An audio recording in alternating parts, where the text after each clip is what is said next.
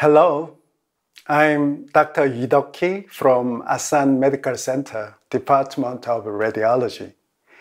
Today, I have to talk about something unusual. Unusual cerebral aneurysms and their diagnosis and treatment. My talk will cover a long list of unusual cerebral aneurysm one by one after defining what is usual and what is unusual. We define a cerebral aneurysm as any focal bulging or protrusion of the cerebral arterial wall. If we define a barrier aneurysm at or near the sacroiliac at the branching site of the subarachnoid arteries as a usual aneurysm, then we can define an aneurysm unusual when the lesion is different from those lesions in terms of aneurysm morphology, etiology, or clinical behavior. For example, a large or giant saccular aneurysm can be unusual if the aneurysmal wall has a secondary change such as mural thickening or thrombosis. I think recent advent of high-resolution vessel wall MR imaging can be useful to evaluate those changes. An extreme type is a serpentine aneurysm. The mechanism of this stunning lesion is identical to the mechanism of a meandering river creation.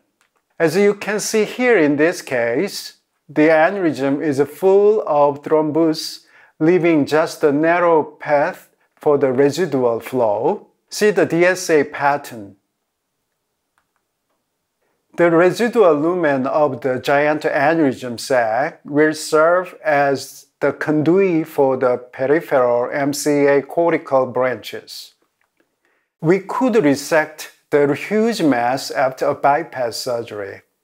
Management of these lesions could be challenging, especially due to the high chance of aneurysm recurrence. Another extreme of the unusual aneurysm is the microaneurysm. The patient presented with SAH in this case. Subsequent CTA failed to show any culprit lesion. DSA was also negative. However, a careful image reconstruction of the 3D angiography, we could find a very tiny aneurysm at the dorsal aspect of the basilar trunk. It turned out to be a microaneurysm at the origin of one of the median brainstem perforators. A recent systematic review reported a relatively good clinical outcome for those cases even after the hemorrhagic episodes. That must be a good news for the patient because these lesions are very difficult to treat locally. When it comes to the etiologic aspect of the unusual aneurysms, we can have a long list of them, from the dissecting aneurysm to the myxomatous aneurysm. Let's review one by one briefly. Aneurysms related to arterial dissection. The most common location is the intracranial segment of the distal vertebral artery, followed by intradural distal ICA or MCA, ACA A2 segment, and the PCA P12 segment junction, and so on. Diagnosis of the dissecting aneurysm is rather straightforward with its common association with headaches and unique imaging findings. Management of the dissecting aneurysm could be strategic since its natural history could be diverse. Lesions with a benign presentation can be observed without any intervention. However, imaging follow-ups are essential since they may show rapid morphological change. For example, in this patient presented with posterior neck pain, showed segmental distension of the right distal vertebral artery and the focal stenosis in the opposite segment of the vertebral artery. 1-month follow-up MRI and the 3-month follow-up CTA are also showing rapidly changing morphology, as you can see here. Please note focal aneurysm formation at the dissected distal vertebral artery segment on the 3D angiography. We underwent stent-assisted coiling like this. When the dissecting lesion is presented with ischemic symptoms, then stenting can be done not only for the perfusion improvement, but also for the facilitation of the dissecting lesion stabilization. Various types of stent can be used with or without combined coiling of the aneurysm sac. The clinical consequence of a dissecting aneurysm presented with a subarachnoid hemorrhage is usually quite ominous. Early intervention is essential for the prevention of rebleeding, which is quite common in untreated cases. Trapping of the dissected segment is the most secure treatment except for this kind of a complicated situation. Sometimes the treatment decision can be complex, as you can see in this case. The patient was presented with a sudden weakness, and his initial CT scan looked like this. A thrombotic mass here. Subsequent DSA was performed, showing faint feeling of the dilated proximal PCA and the occlusion of the peripheral branches. This is a DWI and the GRE. We are pondering whether we should do something for this patient or not. While we were discussing the management plan, unfortunately, the lesion ruptured. We trapped the PCA right away like this. As in this case, a dissecting lesion can be ruptured even in the case of ischemic presentation. Infective aneurysms, also known as mycotic aneurysms, are another important condition. It is a consequence of either local or remote infective arthritis. They could be presented with either ischemic or hemorrhagic. Of course, medical treatment, especially a sufficient duration and appropriate antibiotic regimen, is the prerequisite before endovascular treatment. Since those lesions are formed as a consequence of the fragility of the infected arterial segment, trapping of the segment, including the aneurysm, could be the most secure treatment. This is a case of a cavernous segment ICA aneurysm secondary to the cavernous sinus thrombophlebitis. Initial MR and MRA. DSA and the 3D angiography showed segmental irregularity here with an obvious aneurysm, which is quite irregular. We put the patient on CTA follow after a full antibiotic regimen. This is after 1 month, and this is after 3 months. 1 year follow. Eventually, we underwent a stent-assisted coiling. Then, how about this case? A man in his 40s underwent brain imaging as a routine workup for his recently diagnosed infective endocarditis. There are multiple variable-sized cortical or subcortical dark spots like this. Please note the small amount of sulcal SAH here, suggesting tiny peripheral aneurysms with and without local hemorrhage.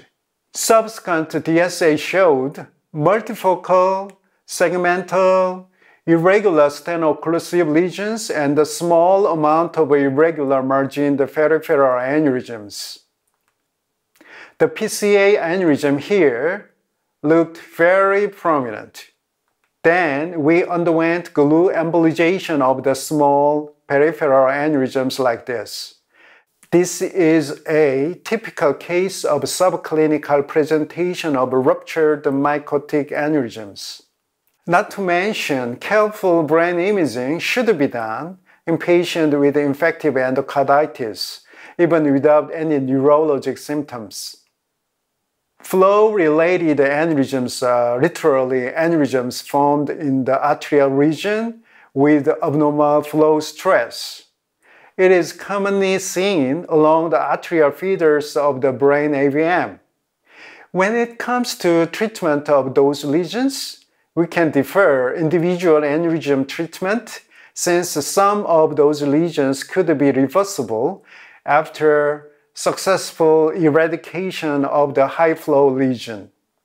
If we cannot control the high-flow lesion effectively, then targeted individual aneurysm treatment can be done. The aneurysm is in the dysplastic atrial segment of the intracranial artery. Not infrequently, a certain segment of the cerebral artery can show an unusual shape. When you look into the lesions closely, you can note that the primary problem is excessive elongation of the involved segment, that is atrial dolichosis. Sometimes the dolichosis can be combined with a focal stenosis or dilatation. The stenotic segments are vulnerable to atherosclerotic changes, including wall calcification. The dilated segments can eventually end up with ugly-looking aneurysms. We report our experience with those lesions a couple of years ago. We could observe diverse wall changes associated with the dysplasia. Another unique condition is large secular or fusiform ICA aneurysms like this. Different from the usual secular Very aneurysms, these lesions typically occur in the dolichoectatic tortuous dilated arteries. In a way, the lesion is quite similar to the AAAs in the aorta. The lesion used to be managed with the trapping of the parent artery. However, a reconstructive treatment has become possible due to the recent advent of flow diversion therapy. Similar lesions can also be seen in the dolichoectatic vertebro-basilar system due to the underlying medial degeneration as the main pathology. This is a typical presentation of such a case. The patient was presented with a sudden brainstem infarction showing prepontine mass and several foci of brainstem and cerebellar infarcts. The CTA showed marked dolichoectasia of the vertebrovascular system and a fusiform aneurysm in the middle. We thought that these symptoms were related to the mass effect and the combined mural thrombosis. We may try flow diversion here too. However, the risk of further branch occlusion is known to be very high. The patient declined the option, and unfortunately, the lesion was markedly aggravated at 1 year follow-up, leaving no further treatment option. Since management of these lesions is very challenging, early management could be the best option as of now. There is a term, atherosclerotic aneurysm. This could be a misleading term because associated atherosclerotic changes are quite common even in usual secular aneurysms. As you can see in this MCA aneurysm, while the small aneurysm here shows a typical bright red wall, the larger one shows a thicker wall with a yellowish atheroma and calcification. This is not an atherosclerotic aneurysm, but an aneurysm with secondary atherosclerotic changes, which is quite common with usual secular aneurysms. I think this is a typical case of atherosclerotic aneurysm, underlying atherosclerotic lesion with aneurysms like this. Some of the lesions cannot be differentiated from the ulcerative plaques. You may check out the Karspik plaques on dual display of the 3D angiography like this. I put myxomatous aneurysms as the last item on my unusual aneurysm list. The lesions are kind of metastatic lesions from the cardiac myxoma. Actually, they are usually found months or even years after heart surgery for the myxoma. It has a unique hyaline-like myxomatous wall on its gross surgical findings. Let me share a typical case with you. This patient was initially presented with a TIA and another TIA the next year. Eventually, the LA myxoma was found in his ischemic stroke workup and resected successfully. However, he presented back with headaches after 6 months after the surgery. Check out multifocal lesions on MR imaging. We did the DSA, right ICA-gram. Could you pinpoint the unusual findings? Yes, here and here. Left ICA-gram, here and also here. We did the gamma knife radiosurgery. Check out the reduction of the cortical edema here on this 1-year follow-up imaging. However, he presented with the new headaches again, this time also with multiple new lesions. See, segmental, irregular dilatations here and here. DSA revealed full-blown myxomatous aneurysmal lesions.